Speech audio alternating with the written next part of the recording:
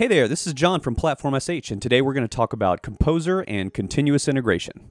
So if you're watching this video, you're probably already aware of what Composer is. It's a PHP package manager that makes it simple to distribute and install and maintain third-party PHP libraries in your application. The flip side, though, is that it can introduce some complexity for applications that are hosted on platforms that aren't built with Composer in mind. So closely related to Composer are tools like Grunt and Gulp that help with your application's front-end build process. So whether it's Grunt or Gulp or Composer, ideally you're not just committing your post-build production artifact to Git and deploying that, but just committing the pieces you and your team need for development. So tools like Jenkins and Circle CI have sprung up in this build pipeline space to help with that middle layer in between git commit and deploy, and it's this layer that's often referred to as continuous integration. Platform.sh comes with this layer built right in, so you don't have to integrate with any external services to get started with Composer or continuous integration, and that's what we're going to talk about in this video. So you can see what I've got here is I've already created a couple of branches, so we're just going to kind of simulate a sprint where the boss has decided it's time to get on board with continuous integration. Our project has grown, and so we need to start making it a little bit easier to support some of these external build tools like Gulp. So I've already checked out a feature branch here. We're going to call this one, we've called this one Feature Composer, and you can see over here in my project admin, I've already got this set up. So this has its very own URL, just like every single Git branch in your project at Platform.sh.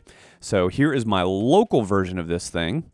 And so the very first thing we need to do, of course, is Composer install something. So we are going to go over to GitHub, and we're going to hop into Platform.sh. And this is one of my favorite projects here. This is our config reader. This gets absolutely no attention, and I'm not sure why, because this makes it super easy to integrate any PHP project with the config variables that we set up for you here at Platform.sh. So I'm going to show you what that means right now. So I'm just going to Composer require this library, and it's not going to take very long to run. Yes, I know I'm running with Xdebug.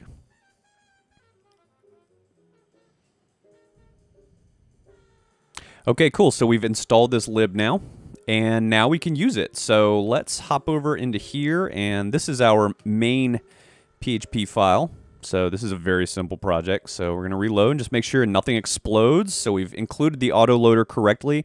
We've loaded the config up. So I'm just going to snap my fingers here. Okay, cool. So we have just added a little snippet here. This just says if basically if this config object, if the method saying is available returns true, then that means we are definitely being hosted on Platform.sh, else we are not being served from Platform.sh. So let's see what we get here. Locally is this project not being served from Platform.sh. So that makes sense because this is localhost. So we've got two new files here, Composer.json and Composer.lock, and we've obviously modified our index.php. So we're going to take a look at the gitignore, and we've added vendor to gitignore, so that's why it's not showing up here. So that is best practice. So we're going to add this, and we're going to commit this. Let's see, adding Composer stuff, but we got one more step to do before this thing will fly on Platform.sh. So we're going to hop in here to our platform app YAML, and let me just show you real quick. So we have a shortcut for Composer-based projects. This little snippet here is all you need to give us to tell us, hey, look for a Composer.json or Composer.lock file and build this vendor directory from what you find there. So we're going to uncomment that line there, and now we're going to add this again, and we're going to commit. Let's see, adding build flavor, of course, Composer. And so now we are going to git push this to our feature Composer branch at Platform.sh. Cool. And so this has built. Let's go hop over here to our feature Composer branch, and let's check it out. If we are the developer who has been assigned the project to get this thing going with Composer for this sprint, then we can go to lunch now and take our laptop with us so it looks like we're busy working remotely. So let's pretend now we are going to check back out staging, which is kind of our base branch here, and let's have another look at what branches we've got.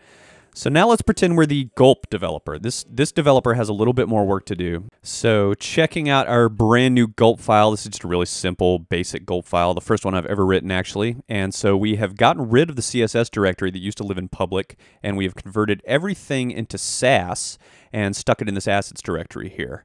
So every time something changes over there in SAS, we need to make sure we build that public CSS directory. Let's hop over to our localhost example, and this is probably going to look broken, indeed. So we're going to run gulp watch, and this is just going to watch our CSS files. Oh, npm, not installed. So gulp is not installed, so what do we need to do? Well, we've already kind of done the work here in this platform app YAML, and this is what's going to happen. So you can see we're working with yarn for this particular one and not npm.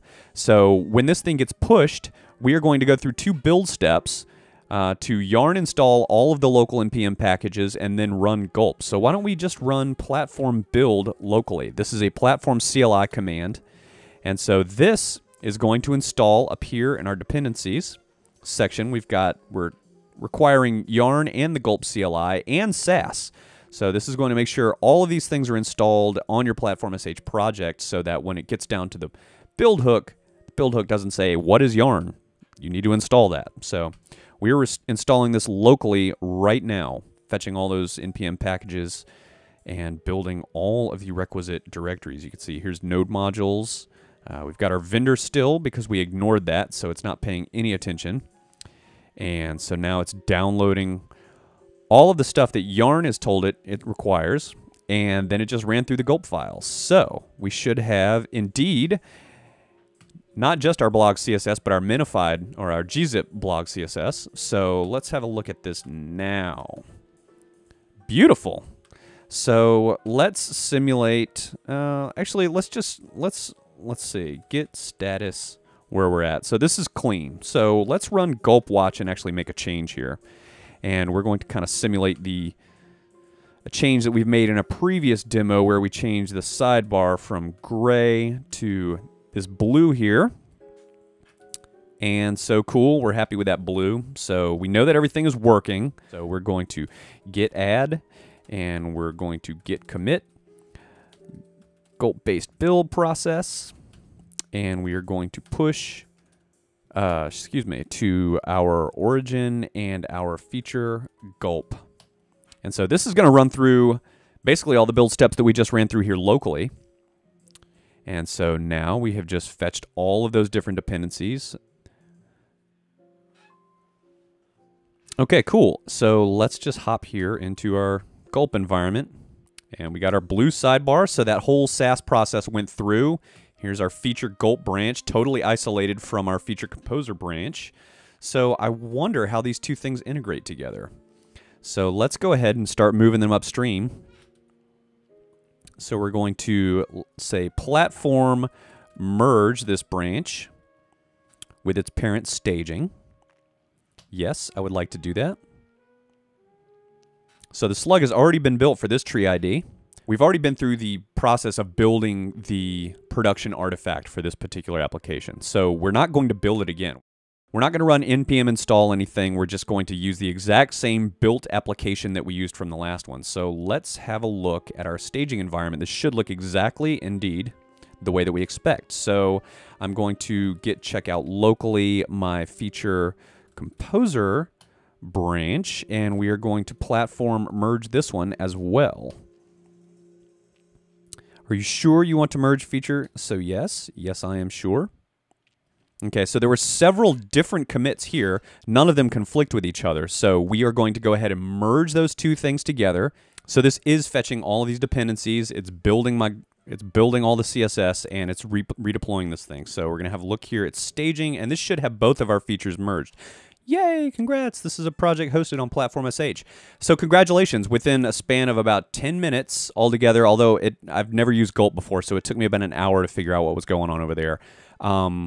But any of these sort of third-party build process libs, you no longer need to integrate with an external provider to do that. We'll take care of all of that stuff for you. It's our goal here really at Platform.sh to make this as simple as possible for you to use modern tools and to not have to subscribe to somebody else in order to do it. So this is our staging branch.